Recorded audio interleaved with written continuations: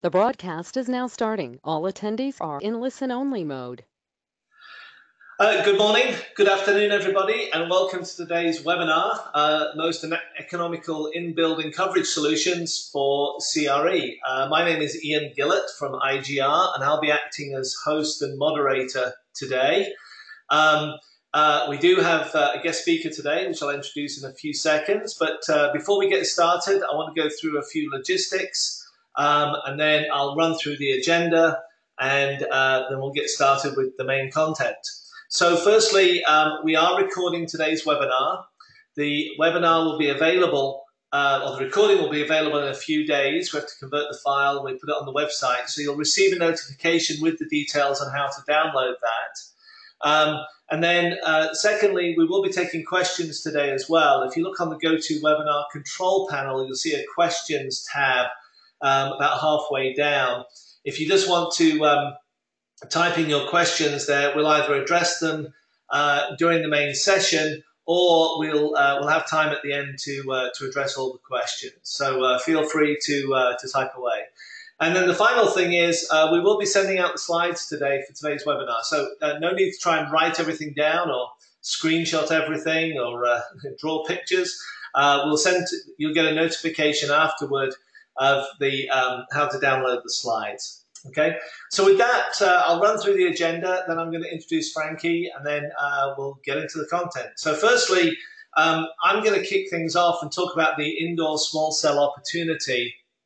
I'm going to talk about basically how much opportunity there is in this space versus how many solutions are actually installed.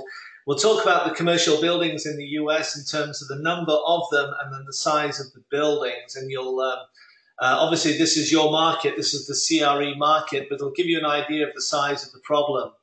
And then Frankie is going to jump in from Surecall and talk about the company. He's going to talk about passive DAS, so distributed antenna systems, how they're deployed in a building, what they provide for in-building cellular coverage. And then he's got several case studies to run through exactly, what they've done, where they've been deployed, to give you some ideas and show you the breadth of the variance of the solution, if you like. And then final section is we'll run through actually the design and install process of how you actually go about mapping the solution for a building and then installing the solution itself. And as I said, we'll have time for questions at the end. So with that, I'm going to kick things off here. Firstly, there's a picture of me on the left, and there's this nice color photo outdoor of Frankie from Surecall. He will be speaking later on, and obviously he's VP of Sales. He's based down in Atlanta. I'm in Austin, Texas. So we've both got good weather, and things are pretty good today. So with that, that's who you know. That's now who you know who's talking, what we look like. So with that, let's kick off. I'm going to kick off here. So when you look at the size of the market here, the blue line here is basically showing how many small cells we need to put in commercial buildings in the US in order to provide coverage to an indoor building. Obviously, more people are using smartphones and tablets in everyday life, and they're using them more and more at the office, in the workplace. It's not just for work, obviously that is part of it. It's also to keep tabs on personal life and things like this. So for example, we did some work a couple of years ago talking to employees in commercial office space, and we asked them, well, what do you want to do at your desk with a smartphone or a tablet?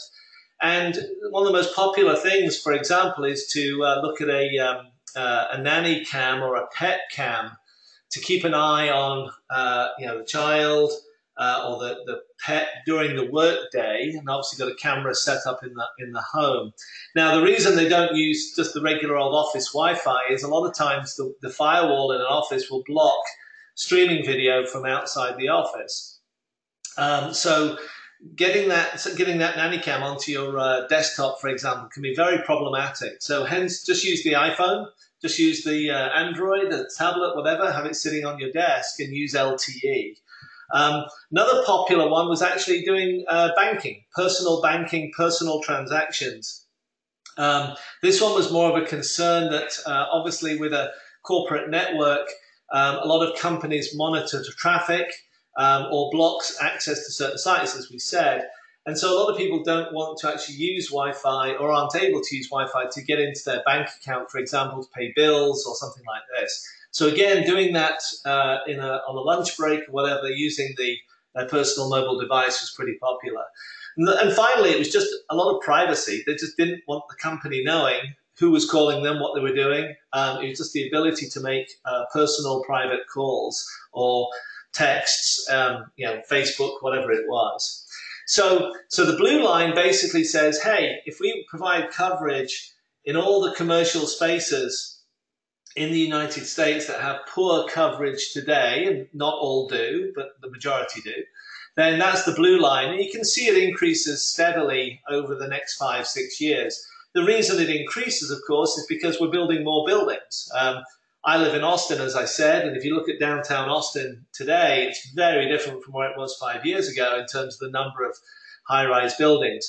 Frankie's in the Atlanta area, and that's absolutely the same. I've been there recently, and it's booming as well, as are a lot of other places. So more office buildings, more commercial spaces, more need for coverage. Simple as that. The red line is how many of those buildings have actually got solutions in place today. And I showed this as a node forecast. So this is actually cells that are actually sitting inside the building. And you can see in 2017, we've actually addressed about 7% of the need, which obviously is good news for solution providers. There's a lot of room there to grow, clearly. By 2022, we're up to nearly 10% of the market. So the market is growing overall. The penetration is growing. So clearly more systems are going in, solutions are being deployed.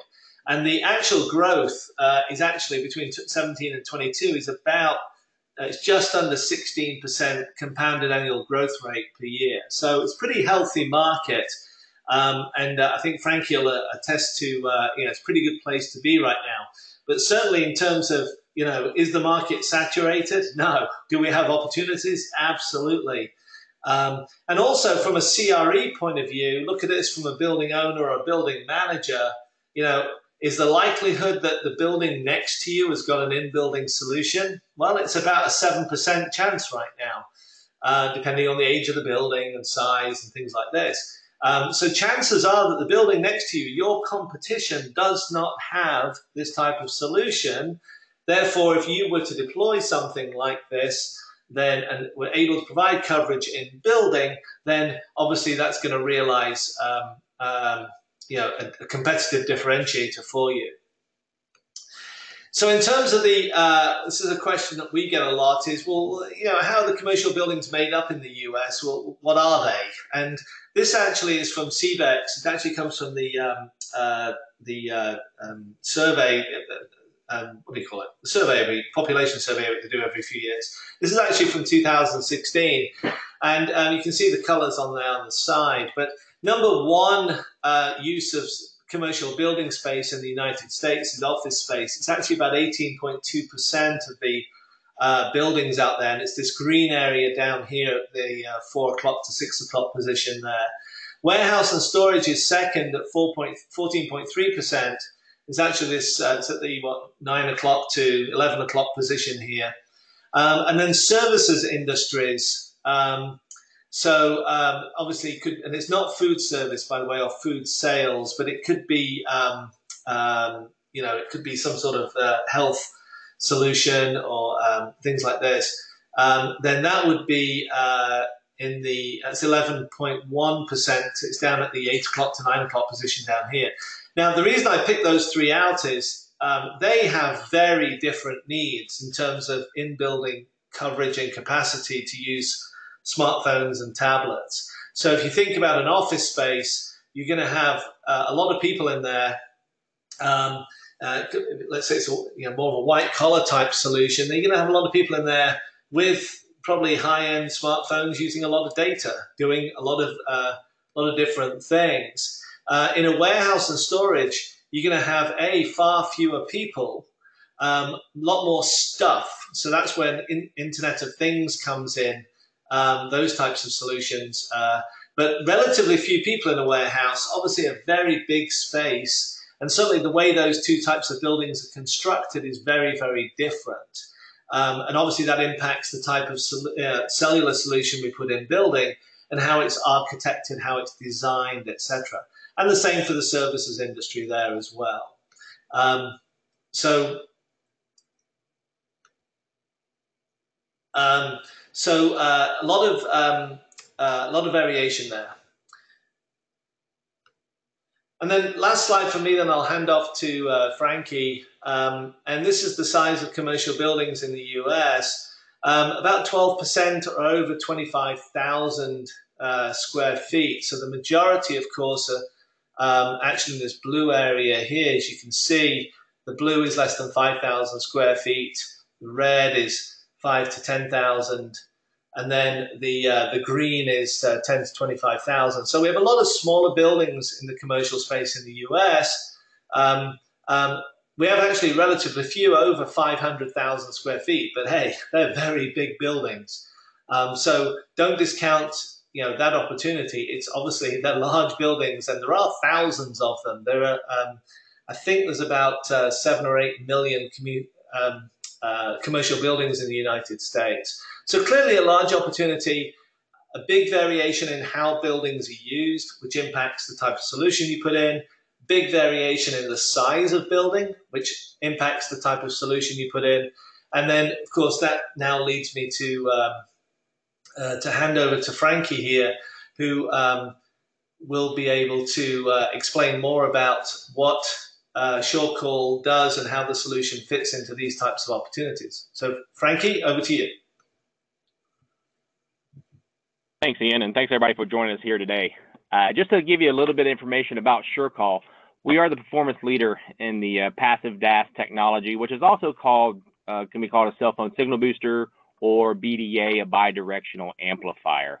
It's all that we do. We're very focused on bringing signals from the outside inside to the building or to the home, wherever it may be, where we want to stay connected. Next slide, Ian.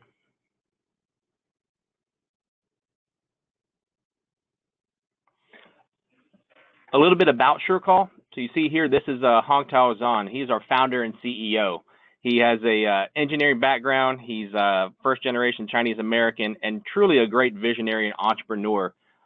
He holds several patents in our business here in our industry and is a big reason why we're part of the Inc. 5000 list of fastest growing companies the last 3 years running. But Surecall in general has been around for about 17 years. And our main focus has been on the commercial enterprise type of market space. And again, very innovative. That's a lot of our focus. We were the first ones to create a 5-band signal booster that could do all carrier signals simultaneously inside of a building. We're based in Fremont, California. If you're familiar with Tesla, we share a cul-de-sac with them. So that's always interesting when we're up there at the home office. And we have a US-based technical and sales support to support the process all along the way. So how exactly do passive systems work?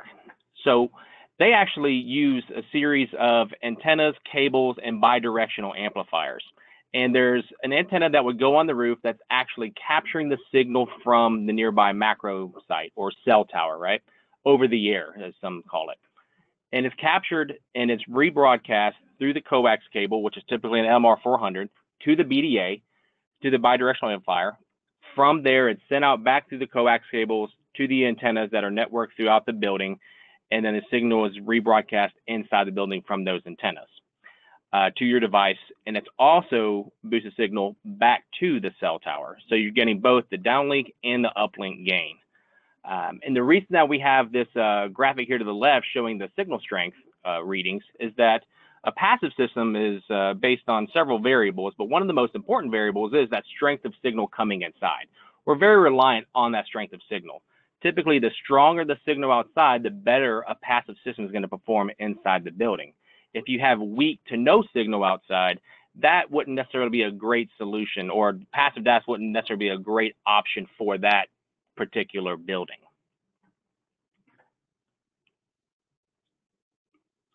So applications for passive DAS. So obviously commercial buildings. In the graphic that Ian just showed, with the square footages up to a couple of hundred, few hundred thousand square feet and below, over 80 to 90% of the buildings in the country are really a good solution for passive DAS. And that comes in all types and all various shapes and sizes, whether it be the office spaces or warehouses, data centers.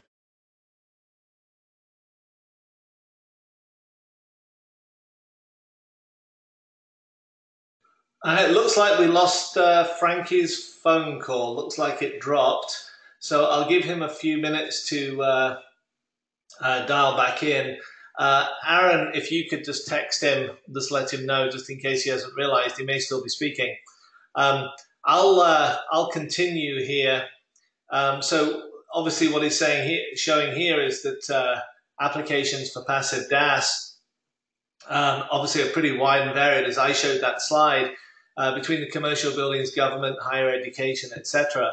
But again, just looking at the photos, the images here, you realize that there's a big variation in the types of buildings, both in how they're constructed and also in the size, number of floors, etc. From a radio perspective, if you look at the bottom image with that glass two-story building there, looks like a nice office space, you would think actually that the cell tower on the outside of that would be able to penetrate the building pretty easily. In fact, a lot of new buildings and homes actually have low E glass to keep the heat in or out, depending on climate. Low E glass is really good at blocking RF signals. Actually, as you get higher in the frequency bands, the radio signal will actually bounce off those windows, especially if they're wet. Radio signals don't like water. And again, if you look up the building, if you look at something like the old the clock tower building there, looks like an old university, you would think that that would be a horrible RF environment. Actually, sometimes brick, depending on the age of it, can be pretty good. Again, lots of windows, but you'll notice it's got a copper roof on it.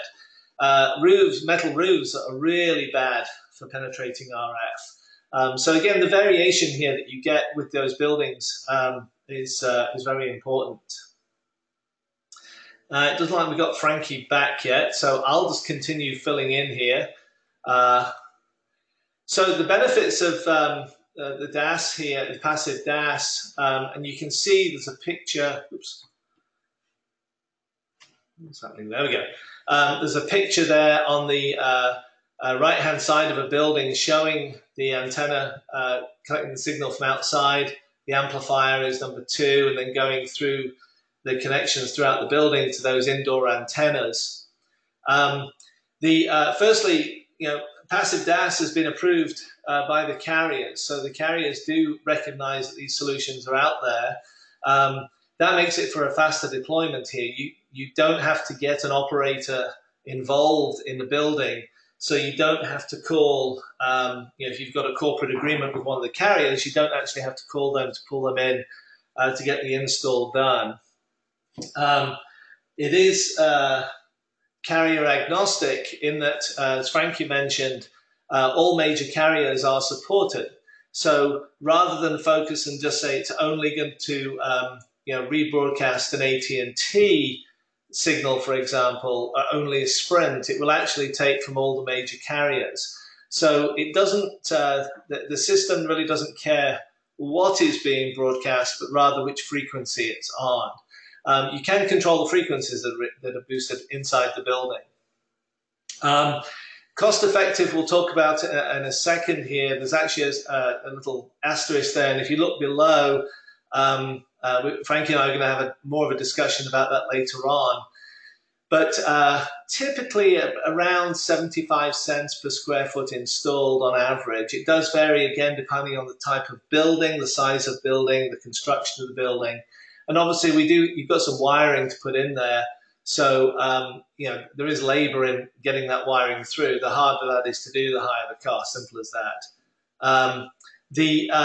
To give you an idea, if you were to put a traditional active DAS system, those systems vary, and that's one with its own radio source. It's got its own cell inside the building, and those typically range from a couple of bucks a square foot up to $4, $4.50 on the more expensive side. And then obviously a scalable solution. You can deal with large buildings, you can deal with small buildings. You can deal with a building that's maybe an office space at the front and a warehouse at the back. Hey, this is Frankie. I'm back. Hey, Frankie. I apologize for that. I was just going to town and thinking the slides were frozen, and so I just kept on going. I asked Aaron to contact you. I don't know if he did so. I kept on speaking, so I finished off your last slide. On this one, I talked about it being carrier approved. I talked about being carrier agnostic, and I was talking about the cost effectiveness, if you like. I talked about the 75 cents per square foot. And actually, if you want to take over, there is a question here that we can probably address at this time. So when you put a system in, is it a one-time payment? Are there ongoing payments? How do you, who pays what, and how do you fund it? And I'll hand over to you. Sure. So before I answer that question, let this be a lesson to you that VoIP, there is no one perfect solution. Any technology is susceptible to dropping calls. But to answer that question, typically it's one payment, right? It's the labor, it's the hardware all at once. Most installers would want somewhere around 25 to 50% upfront, and then the additional payment once the system is commissioned. Now, if you choose to have the remote monitoring feature enabled, that's something a little bit different. Some installers might charge a monthly fee or a yearly fee to monitor the system through our Century remote monitoring software. And that's probably a few $100s a year or so. Okay, so if you want to carry on, then I'll let you continue. Sure. And so you made it through this page, is that right, Ian? Yeah, the only piece I didn't was just talking about scalable. I didn't get to the remote management piece, so that'd be a good place to finish up there. Okay. Yeah, so kind of just touched on that. A couple of our products have that functionality. One of them has it built in to where your IT person or the installer has the capability to dial into the system and check all of the downlink power, the gain, and show exactly how much the system is boosting and increasing the signal. So that's a great feature to have, to know when you say you're going to boost cellular signal, it really helps quantify it to you, the building owner, and to the installer as well.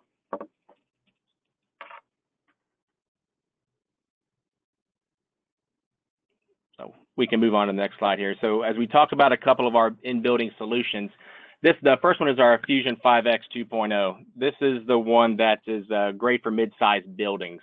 It has automatic gain adjustments, and it comes in a couple different versions with the different antennas, and it has antennas that are able to rebroadcast the signal in a variety of different ways, just like our other solutions do, and I'll get into the antennas in a moment. But it has twice the performance than some of the other competitors in the market space on the downlink power side. So when the signal is really strong outside, so maybe it's your building, you can't penetrate through the building, but when the signal is really strong outside, this has a higher ceiling, so to speak, of how much more signal it can push out through your building, covering more area. So a great solution for your warehouses or small office spaces. And again, being scalable, you can put multiple in a building as well. So as we move on to the next slide, and we talk about our workhorse, our Force 5 2.0, this is the one that's for your larger commercial buildings, your ones where you're going to have more capacity. This one has the ceramic filters to help with that capacity, and it's highly linear, meaning it doesn't drop off on any of the sub bands, so you can get as much data throughput and many simultaneous voice users on it as the tower would allow.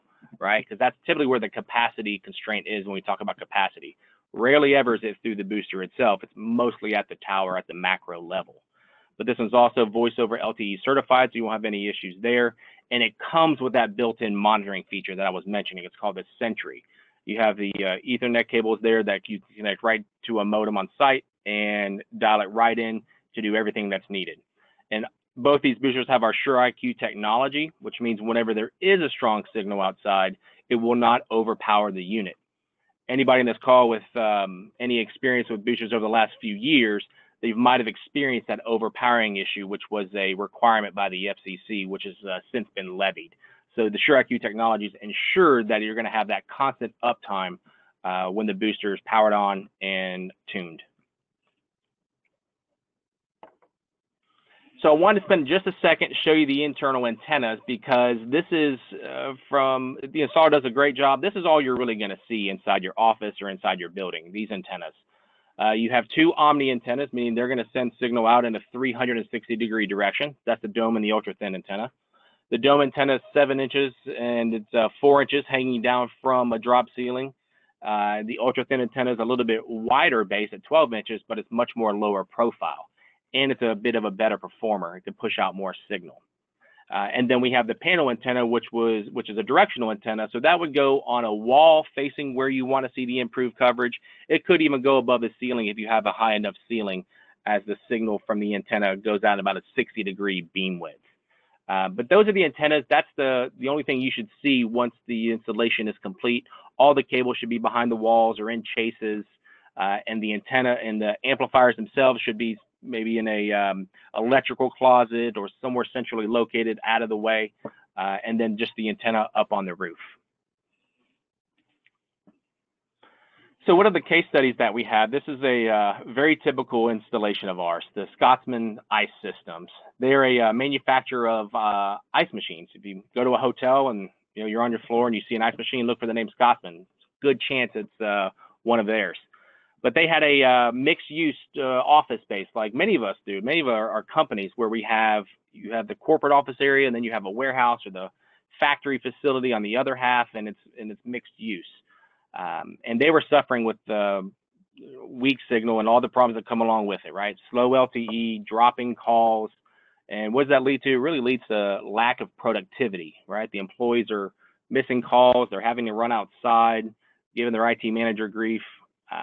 So we were able to come in there with one of our certified installers and solve the problem for them with a handful of Force 5s, right? So it was able to deliver coverage for all the major carriers and gave them increase of bars and increase of signal throughout every office and every space inside of that building. So a great and happy customer when Scotsman Ice Systems.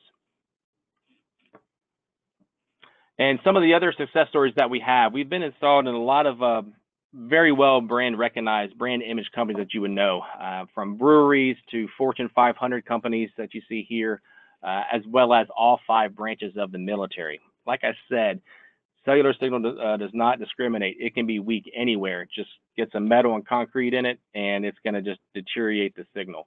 But these companies have trusted Surecall for their deployments. And I encourage you to visit our website at blog.surecall.com, and you can see the case studies, and it'll kind of walk you through not only the commercial buildings and some of the other things that we've done on the public safety side, and continue to check it because we're always updating it with new case studies and testimonials of all different types of buildings and applications where Surecall was able to solve the problems of in-building weak cellular coverage.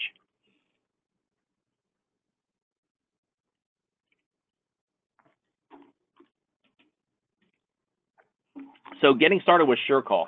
So we are a manufacturer, right? We like to think of ourselves as much more than just a product pusher or solution pusher. We like to support the process from beginning to end.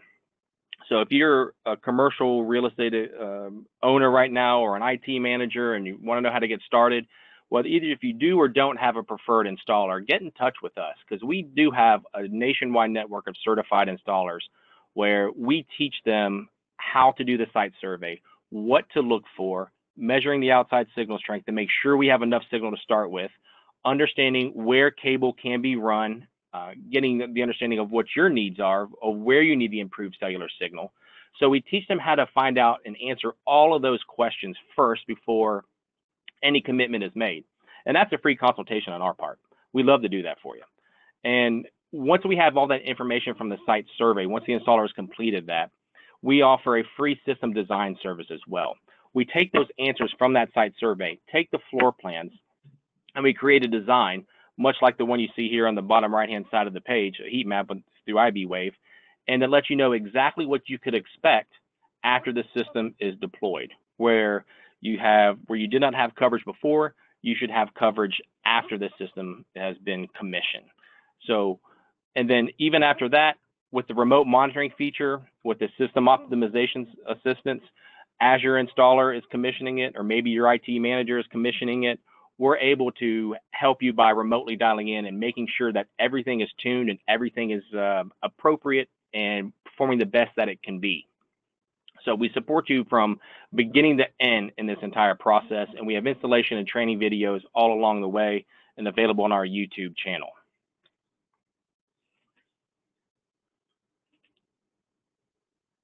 So really, that's it. So just want to reiterate that we're here from the initiation to optimization, and we'd love to talk to you about your in-building needs, a no obligation conversation to see how we can help you and increase in-building signal with the passive DAS and Surecall solution. You can reach out to us on one of our social media or at sales@surecall.com. Our phone number's there, and you can reach me at fsmith@surecall.com. Thank you very much, everybody. Okay, great. Thank you, Frankie. So we've got a bunch of questions came in while you were speaking. We're going to be talking for a while here. I'm going to leave this slide up just as a context, but we may have to jump some of the other slides to answer these. And I think we can just go through these. In fact, the first one, I'm just going to jump back to this one here. The first question is green bad on the heat map, or is green good on that bottom right there? So on that map, I think it's inverse green is bad. It's mostly red is good, yellow, and then green. Kind of opposite what we would think, but the red nodes are where the antennas would be. So that's where you'd have the hottest signal. And then yellow, the signal degrades the further it gets away from the antenna. Right. So while you were redialing in, I was explaining, you had a picture earlier of a office building. It's like a two-story office building with an all-glass front. And I was explaining that you may think that would have great signal from the outside coming into the building, but in reality, if you've got low-E glass, which a lot of buildings do now, then the coverage inside, or the signal inside those windows, is actually pretty poor, right? Looking at this building, you may think, well, surely it's got a signal from outside, but in reality, not the case. Yeah, no, the buildings, the way they're being built today, energy efficient. So you're right. The low E glass is the metallic, the insulation, the things that are going on top of the roof. It's built to keep everything that's inside and everything that's outside, including cellular signal. So when you see new construction, kind of like what your graph showed earlier, the need's going to continue to rise. I think it might even scale faster than that because of the energy efficient building codes that are going up. Right. And there's a follow-on question from this is, so in a building like this with that type of heat map, would you expect that, and I think the answer is it's going to be depends, but would you expect in those green areas that you wouldn't be able to make a call, or you'd maybe be able to make one, but it's going to be, wouldn't maybe be able to maintain it for a while? What sort of experience would you expect based on what you've seen?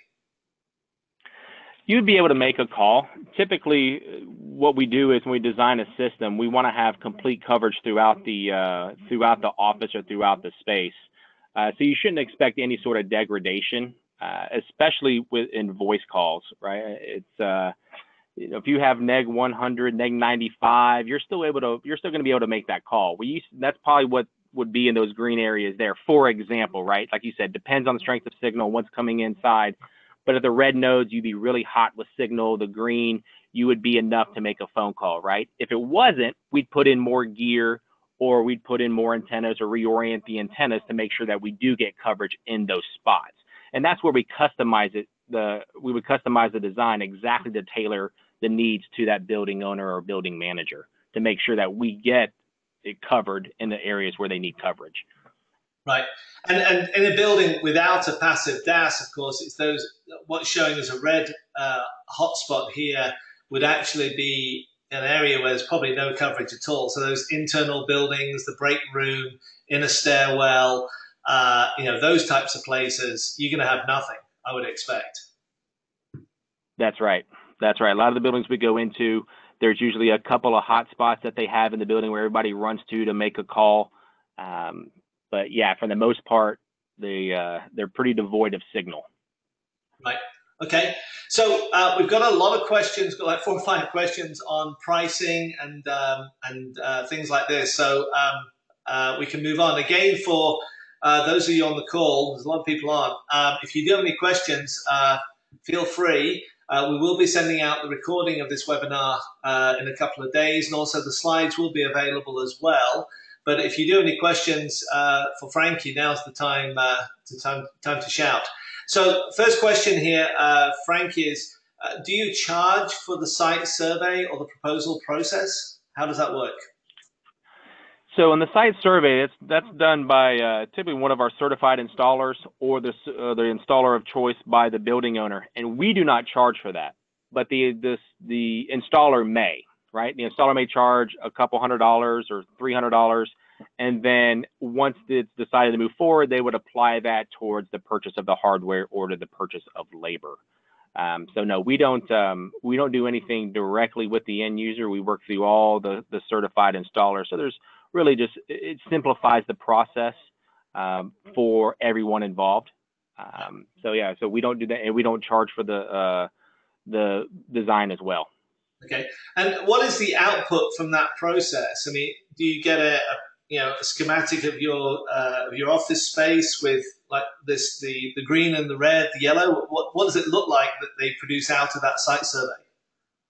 So after the site survey, we have a questionnaire, a building recommendation form. It's 10 questions long, and it asks things like, what's the cell signal strength outside? And we have a signal meter that the installer can go on the roof or where the outside antenna is going to be placed, and take readings in different spots for all 5 bands and notate those readings, right? Where are the strongest signals for all 5 bands? And so that's important because that's wherever the strongest area is, that's most likely where we're going to place that external antenna. We're going to ask about the building construction, because if the building is constructed out of metal and concrete throughout, we're going to need a little bit more gear, right? If it's drywall or if it's an open space, a big conference area, we may not need as much gear. So that all goes into the development process and the design process as well. And just other things like that. Are you able to run cable throughout the building, or is cable pre-ran? We try to answer all the questions or get an idea of all the questions that once we give the design out, that once they get on site with all the gear, there's no surprises. They know exactly where they're supposed to run the cable. They know exactly where the building owner has said, yes, you may put the amplifier here. Yes, you may put the antennas here. There's no aesthetics issues. There's nothing like that. We've tried to, our goal is to answer all of the objections and cover anything possible that could come up before they step on site with all the equipment to do the deployment. Okay. All right. Sorry. Yep. I was just saying, and also we ask for floor plans as well. To get an IB wave design like this, you got to have the design in CAD files, so we can do a heat map like this. If you don't have those, we do have a basic design process as well that also helps you understand, very similar, it just helps you understand where you can deploy and where you should put everything, all the equipment inside of the building. Okay, good. So a couple more questions here on the deployment process, and we've got a pricing question as well. So do you offer proof of concept? So some sort of trial, so try it before you buy it type process, or do you put in a trial system in one part of the building? Is that type of thing possible? Yeah, absolutely. Actually, a lot of our installers have units or have amplifiers on hand to where they can do these proof of concepts on their own. It's always a good thing, because then they can do that in just a couple of hours, where they can just commission it right quick. They can turn it on, and then the building personnel and the installer and everybody can see, wow, once this unit is turned on, I'm able to make a call. I'm able to have more consistent LTE data, right? So yeah, that is something that a lot of our quality installers do, that proof of concept before they move forward in the process. So that's something that the building owner should certainly ask their certified installer about. Okay. So while we're on certified installers here, there's a question. I'm just going to read it for you. Does the Surecall certified installer install EMT conduit if needed, or is it the customer responsible for that? That's a good question. I know they have installed conduit before. I know we certainly run into those cases. It probably depends on that particular installer, but I know they have done it before. And a lot of our installers have very sophisticated things that they do and very sophisticated installations. I've seen many pictures of some of conduit and different types of conduit. So I don't think there'd be a problem with that or any issues with that. They would just need to just verify that with their installer. Okay. All right.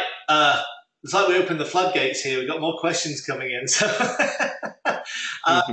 so I'm gonna this one. I think this was while you were dialing back in. I talked about the 75 cents per square foot on average. And the question here is, well, why is there a price for equipment if you charge by square footage?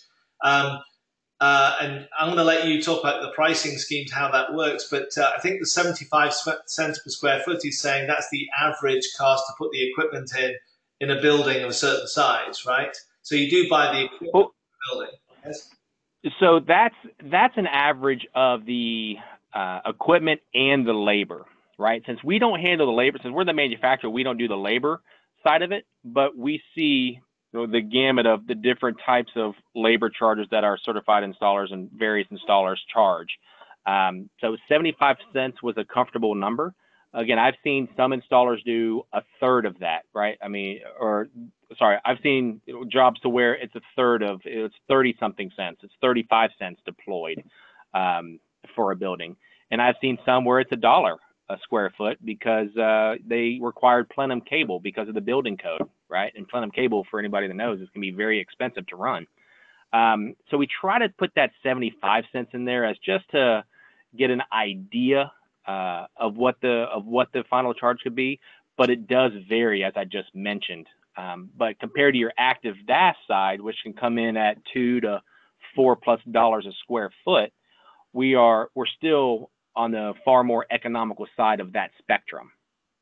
So again, that's why I always encourage, our consultation is free about talking about your building and your specific needs and specific applications, so we can get an understanding and a general idea before there's any sort of commitment or even site survey for that matter. Yep. And I know that you've installed solutions in, for example, in the basement of a building or a maintenance area or in a parking garage, right? Where you may have a multi-story underground parking garage. Maybe the top floor is covered. It's just got some signal leaking in from outside, but certainly in the lower floors, you're not going to have any outside cellular signal down there. And the cost of also putting a solution in there is going to be quite different from putting it into a Class A commercial office space, right? Yeah, no, that's right. Actually, subterranean. You're right. So when you get underneath the ground and parking garages that are it's a lot of open space in a parking garage, but there's also a lot of concrete. But it's also a place that gets very dark, and it's very important to have cellular connectivity in case of an emergency situation. So prices can be fairly similar. Typically, it kind of goes both ways. It's kind of a little bit easier to install in parking garages sometimes because you don't have to deal with some of the aesthetics. And cable runs can be a little bit easier and things like that. So it's certainly a great application, parking garages. And again, being a scalable solution, we've had buildings start with the parking garage in the first few floors and then come back 6 months later or put it in next year's budget to do the rest of the building. So yeah, those are great applications. Okay, good. Okay, a couple more here. Do you have a public safety solution? And I think here they're talking specifically, that meets code requirements for the public safety organizations. We do. We do have a public safety repeater. It's a Class B repeater. It's a great unit. It's called the Guardian. We have a new one coming out as well, but it's 700, 800 megahertz, and it's again, it's Class B and it's FirstNet ready. With public safety, it's a little bit different animal because the local authority having jurisdiction is who decides what's on the approved list and what's not. Some accept Class B boosters, some only want Class A, and Class A being very narrow, very channelized, and far more expensive. Class B, which is probably about 40% of the market, 50% of the market, is wideband, just like our boosters. So it's a little bit simpler to deploy, and it meets all the NFPA code requirements, NEMA 4 enclosure. So what's great about public safety is it's coming down the line to where it's a necessity.